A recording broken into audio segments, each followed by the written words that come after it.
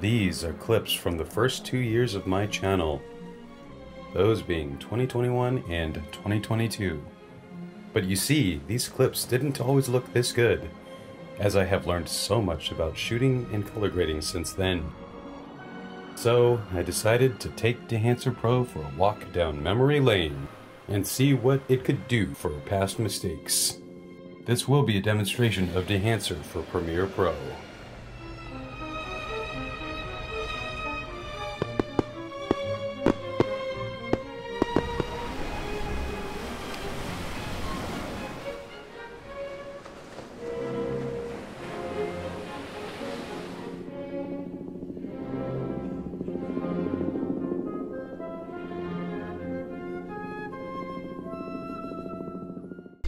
I am Scott, just a dream-obsessed, passionate colorist. Dehancer is of special value to the Adobe Creative Cloud because Adobe has no built-in film emulation, unlike DaVinci Resolve. Premiere Pro at $22.99 per month, or over $275 per year is not cheap, or $2,758 per decade is not cheap. And then the Creative Cloud, you know what we really want, at $59.99 per month, or over $719 per year, or $7,198 per decade. It's really not cheap. Dehancer Pro, by comparison, is a bargain. And with that, let's get sentimental.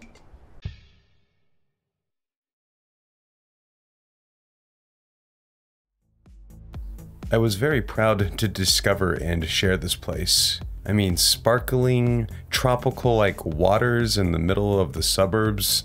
But the image is just too bright and washed out for my taste. I prefer a cooler, deeper look. Yeah, it was a cool place, but I clearly didn't know what I was doing yet and still learning. And this is what I got with Dehancer Pro. Not too bad. That's probably why I didn't include it in the intro reel to this video. And this is how I got the look in Premiere Pro with Dehancer. First I went with Kodak 3 Vision 50D, a true motion picture stock. Then I went with the Kodak 2383 print film, and I cranked up the color density but pulled down the saturation a bit. Then I enabled film compression and turned up the tonal range. This means the film compression tool applies to more of the tones within the image. And then I enabled the color head and added yellow and red, as well as cooling the shadows and warming up the highlights. Then I added 35mm film grain, and then entered the custom settings and lowered the film resolution a bit. And then I added 35mm halation.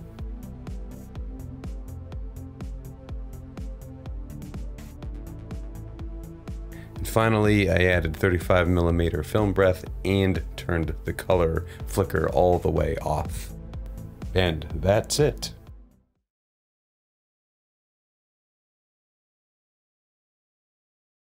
This shot of Parker Dam was fun because I drove all the way to the Arizona border to get it. It's pretty good for a beginner too, but I still think it is too pale and ordinary for my taste. And then with Dehancer Pro I achieved the kind of moody and dense image that I like to make.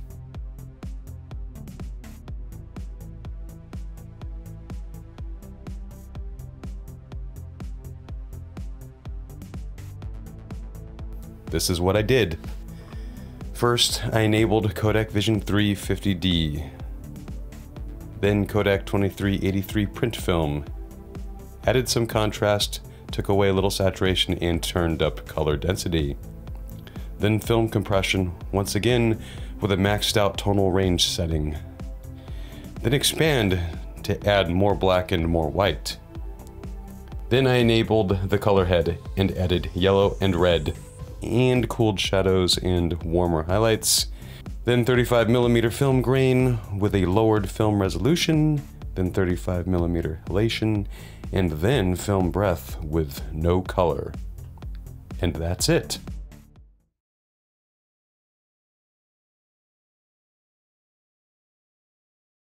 San Onofre, with its decommissioned power plant and coastline with long rolling waves, is epic. And the occasion was a field trip with my surf class. Still, the image is brighter than I like. Dehancer Pro allowed for a more mellow and distinctive image. First I chose Kodak Vision 3 50D film, then Kodak 2383 film print, then film compression, then the color head for more yellow and red, cooler shadows and warmer highlights, then 35mm film grain with lower film resolution, then 35mm halation, and 35mm film breadth with no color. And that's it. And here is the surf montage from the same trip with the same settings applied.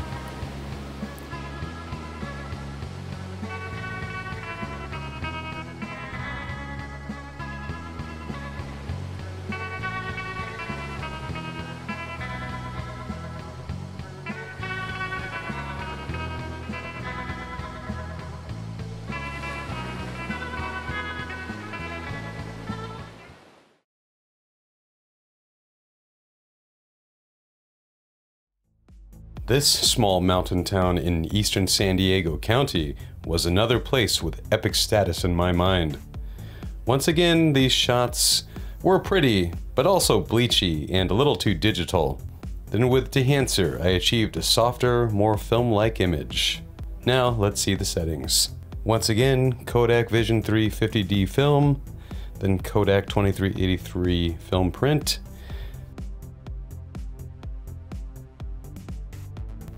then film compression with maxed out tonal range,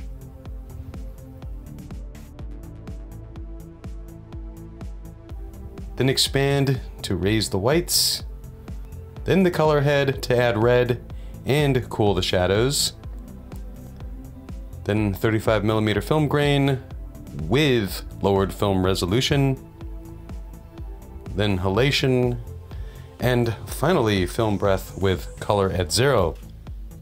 And that's it.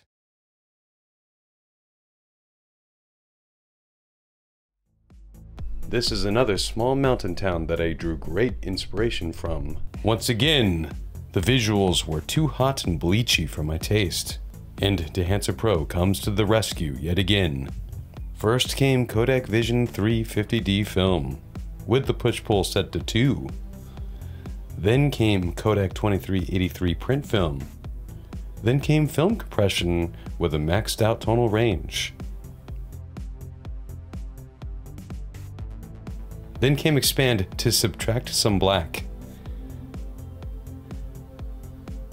Then the color head to add yellow and red and to cool down the shadows. Then 35mm film grain with lowered film resolution. Then 35mm halation, and finally 35mm film breadth with color at 0, and that's it.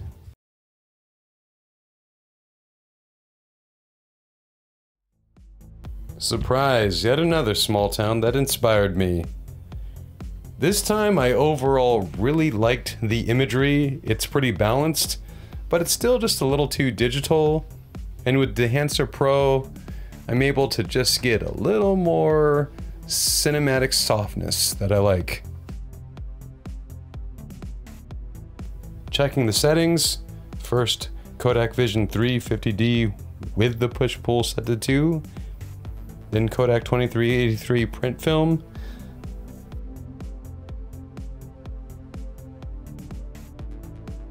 then film compression. Once again, I maxed out the tonal range value, and then expand for reduced blacks. Then the color head with added yellow and red and cooler shadows. Then 35mm film grain with lowered film resolution. Then 35mm halation, and then 35mm film breadth with color at 0. And that's it.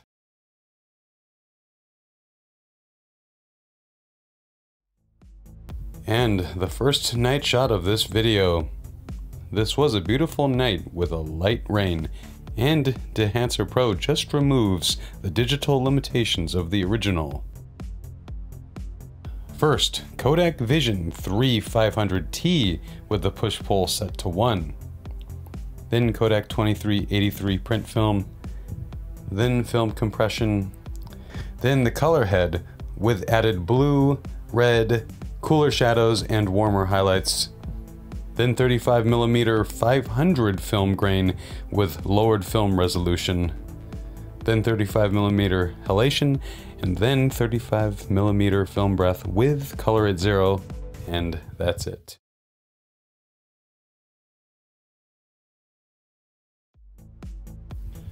And here we have something new. Again, the first rain shot of this video.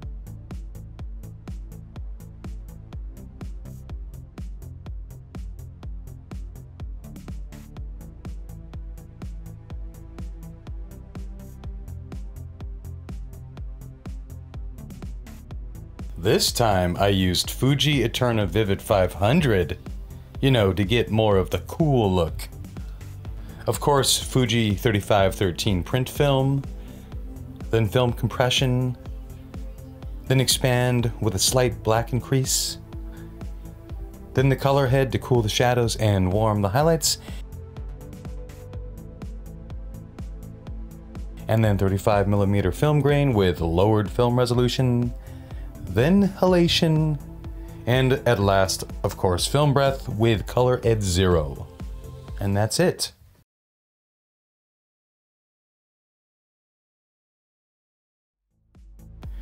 I got this footage of Pirate Tower at the crack of dawn.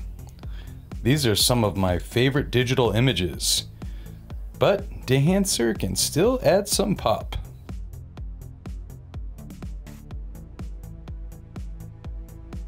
To lean into the cool look, I chose Fuji Eterna Vivid 500 again, with the push-pull set to -0.5, then Fuji 3513 print film, with color density at 50, then expand with added black and white for more contrast, and then film compression,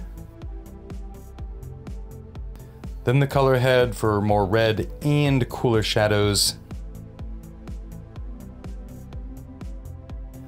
then 35mm film grain with lowered film resolution, then halation, and finally film breath with color at 0, and that's it. I think you get the idea of how I use Dehancer. For the rest of the video, I am going to run through a few more shot comparisons. The library was already a beautiful shot, but it only became more polished with Dehancer.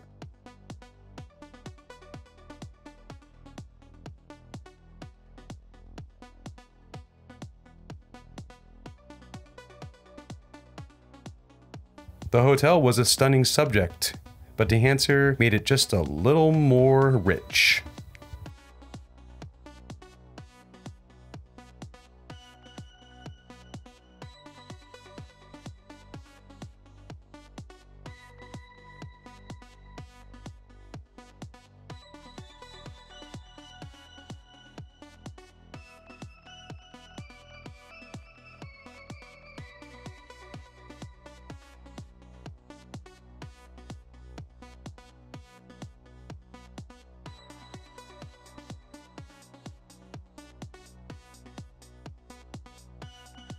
Dehancer's halation really makes night scenes magical.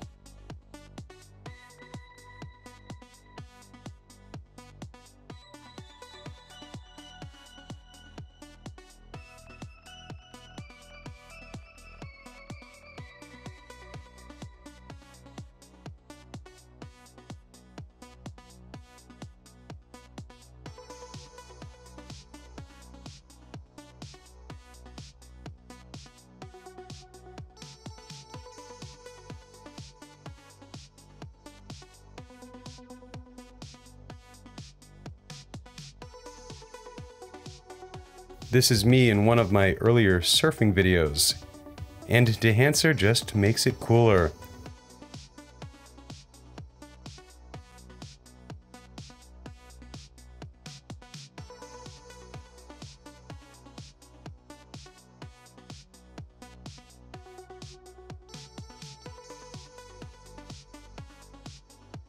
And this is me in the gym, shot on a GoPro, and Dehancer just refines the look.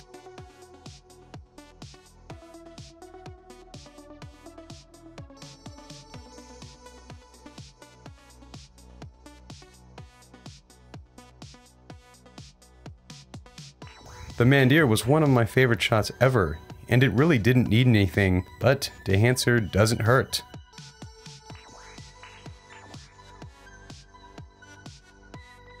And this collection of shots from Balboa Beach shows how Dehancer can reveal shadow detail in an elegant way.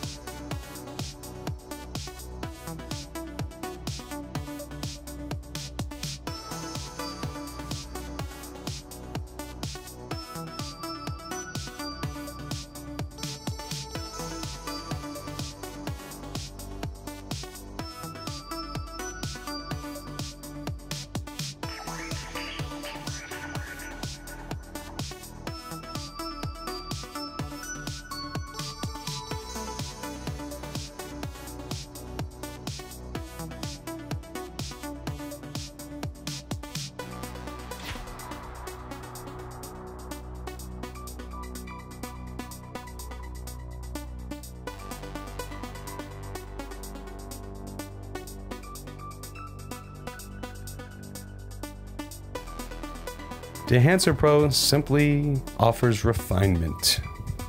And with that, blessings.